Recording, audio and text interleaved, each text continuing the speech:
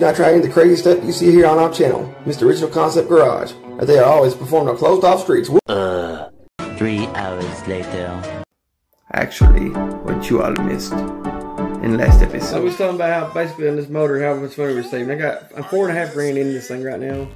If I was to buy all this, like already done stuff, like with the labor costs and everything, it'd be over 12 grand with the labor, especially with the labor. And that's basically everything with the bike, you know, so far. We got everything put it together. We still got to take the frame. We're going to clean the frame up, and Pepper here, he's going to do some welding.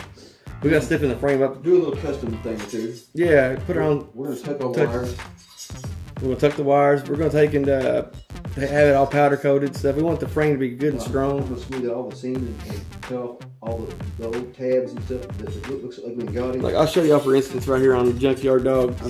Junkyard Dog's going to stay like Junkyard. He's going to be like, we're going to keep him like this. Remold the weld points there. Like you see the spots like this right here. We're going to go ahead and finish them in, and we're going to smooth it all out, make it look like one little clean weld there. Like 1, 2, I mean, it's gonna look sexy. I ain't gonna lie, it's gonna look good. Junkyard Dog, well, you know, it's kind of like my.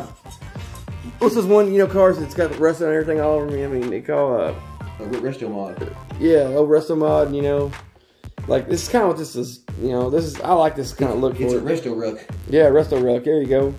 I mean, I got, you know, up front, it's got the titanium look to it. You know, plus, you know, the rough. This is like my Mad Max bike. You know, in a way. I grew up loving Mad Max, so you know it's the skulls and stuff. You know, when you know it's badass. You know, but you know this is just my beater bike.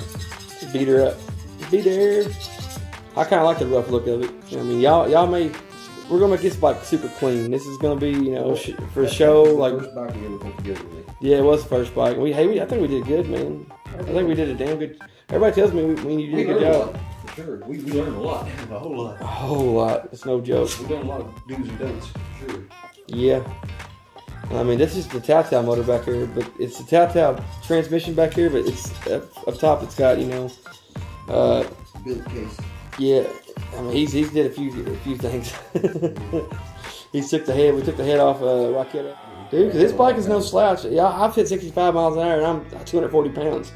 I ain't no little fella. I'm a big fella. That would be pushing it hard. No, it wasn't. I mean, I imagine if I got somebody light on this bike, you know, a lot lighter than me, you know. Well, like, it'll run 65 or better with me on there. I know. No kidding. You know what I mean? And that's at like $8 grand, I think. So, but you know, you don't want to run 8, 9 grand constantly. That's not good on them, but it's not good on any bike like these motors. That's one reason we're taking this bike right here. This 4-valve's gonna be able to hit a lot more RPM. We're setting it up for a lot higher RPM. It's gonna be really. This thing right here is gonna be able to cruise down the road now. Yeah, but I don't think we're gonna be able to run on stock gas. That's what I'm scared, dude. I don't. I want 93. I mean, I want it to be 93. I hope. That's what we're gonna put the block in. Right. We're gonna put a small spacer with like double the gaskets. Well, probably double the gaskets in, yeah. They said that if you want low, you know, higher or lower compression, then double the gaskets. I mean, you shouldn't have bought double gaskets. You got flat tires. I didn't think about it, man. I didn't. Yeah. I wasn't thinking when I bought it. It's good. Yes, that's me, my fault. It's gonna be race fuel. That's gonna be a little expensive to be trying to ride around on race fuel. I think you're like 103 octane. Think so? Yeah, I think. Dang, dude. How big of a dome is you picking right now? Well, I mean. Yeah, if you hit the block, it's gonna be way up there. Well, we're gonna have to just double stuff then, dude. Cause like I said, I really don't want to have to run race fuel through this thing constantly.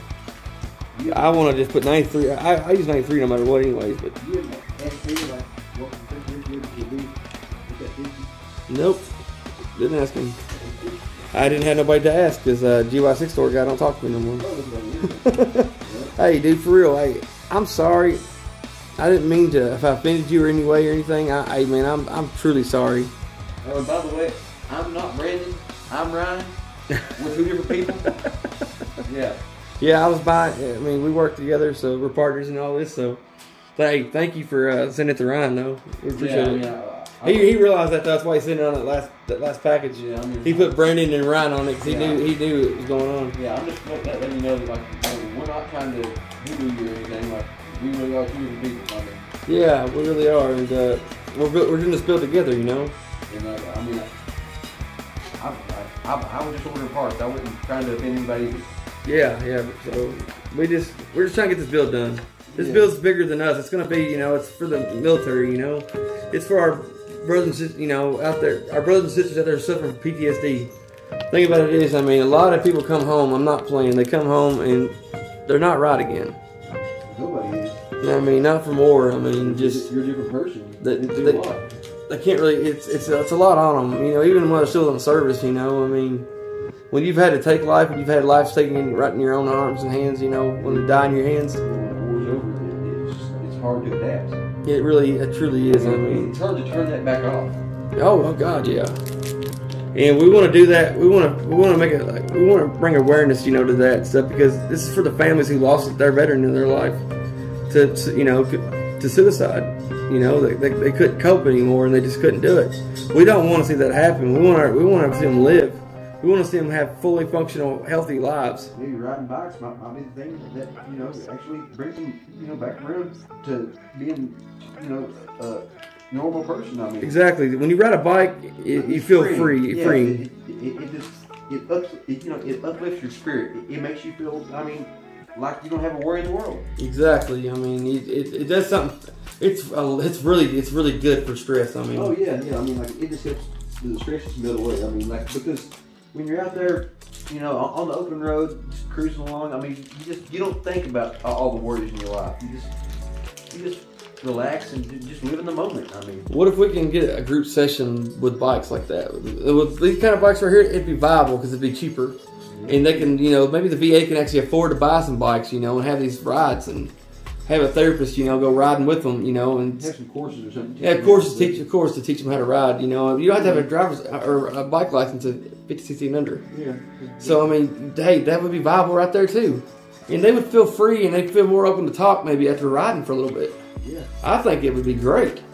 I mean, I think we're onto something here. You know, look, I'm a veteran myself and I suffer from depression. And you know what? This is right here what I've gotten into. I'm not playing, guys. This is really important to me. Yeah, I bought a moped on a whim. I paid $200 for it.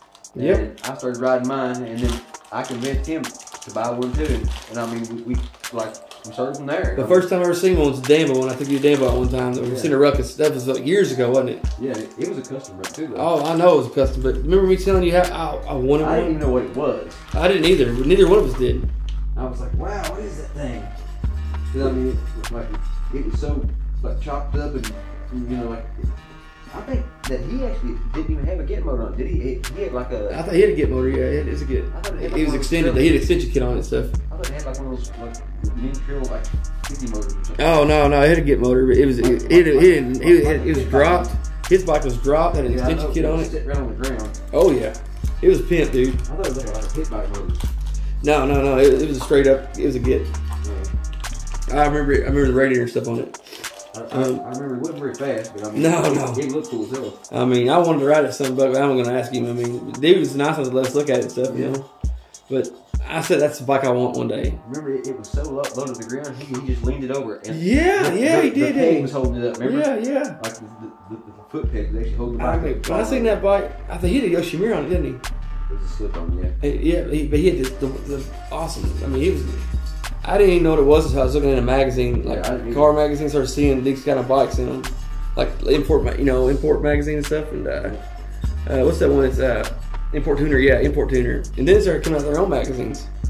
Like I was like, this is the bike I want to have one of these days. And I said I was going to have one, and I see Pepper first, you know. And then, like I said, he ended up getting a Zuma. He come across a Zuma, and. We rode the crap out of that Zuma, man. I fell in love with mopeds, and then he got his Raketa. That thing's awesome. I love his Raketa too. Thing's quick. That thing's got a lot of top end. I ain't kidding. For the money I've got spent on it, I think I've got about maybe $300 in the whole bike here. Dang, ain't bad. You can't beat that. I mean, seriously. No, maybe a little more than that now. But That's like Junkyard Dog here. We got about $1,500 in this thing and all. No kidding. Like that's everything.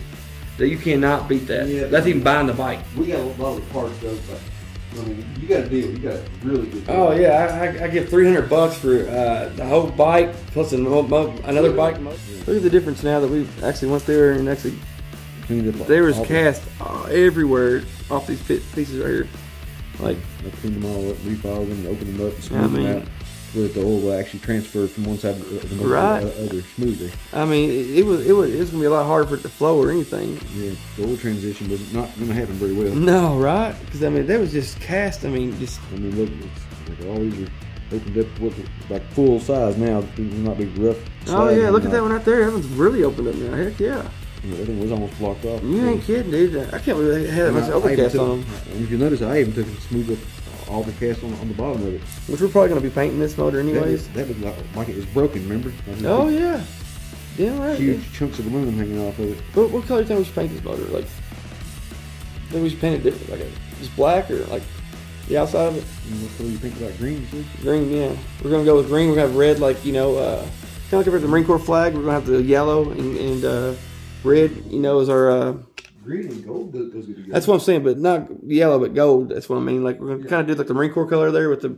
See, green, red, and gold is like the Marine Corps colors. Wouldn't like a metallic gold? Oh, that would look good, wouldn't it? Actually, I've got some gold cast, like clear coat that really would be badass. Like we could paint it green, the motor block, and I've got some gold clear, like it's called gold cast. No, oh, it's like a, you can see through it. Oh, I bet that would be awesome, dude. That's hey guys, hey let us know what you think about that. That's gonna look good. It would look so good. It's a gold paint, but like it's translucent. Like it's a gold metal flake. Hell yeah, that would look good, dude. It's translucent. Yeah. That would look awesome. That would look amazing, actually. I'll let you see it next time you come to the house. Hell yeah, dude. That would actually be amazing. I ain't gonna lie. Yeah, I mean definitely be different for sure. Hell yeah, it would be. Heat it back up again, or may have to heat it back up because it ain't gonna be press it easy this time. You're way off anyway over here. Yeah. Oh shit, when you hold down the bucket. I'd let it warm up, yeah. You're gonna have to. I think, hey, something's coming. Yeah. They come out with it. Put that on the other side. Oh, it's okay. Okay. Because it's got one on both sides. Okay, cool. You're gonna heat it up some more, yep. Yeah. We'll be back in a little bit, folks. Are you tired of everyday normal tools? Well, you come to the right place. Here at Mr. Original Concept Garage, we have the tools around. Hey. Look at, you can see it, the picture right there. I ain't pulling your leg at all. It's Booking brand. It's the Chinese premier brand that you almost don't know about. And they can be yours for 2 easy payments of $19.95. You saw them here first, folks. Come back now, you hear? It was fitting, dude. It was fitting. Yep. This, like I said, you don't want to tap these in because it can mess the bearings up. You really want to heat, you know. Tap it on in. No. Like tappy, tappy, tappy. No tappy, tappy. You don't want to tap it. Remember what happened to him when he tapped it on him? The price is wrong, bitch. Yeah, I was about to say what happened to him. He just tapped, send it on, send it home. Go home, Bob. Go home. That's right. Bob showed him what that shit was all about. Price is wrong. He got his ass beat by Bob Barker. 80-year-old man. Remember he like when he wakes up, goes, yeah. And come up his neck like. Yeah. That's just. Made you look. What that guy, that fat boy, say when he that truck?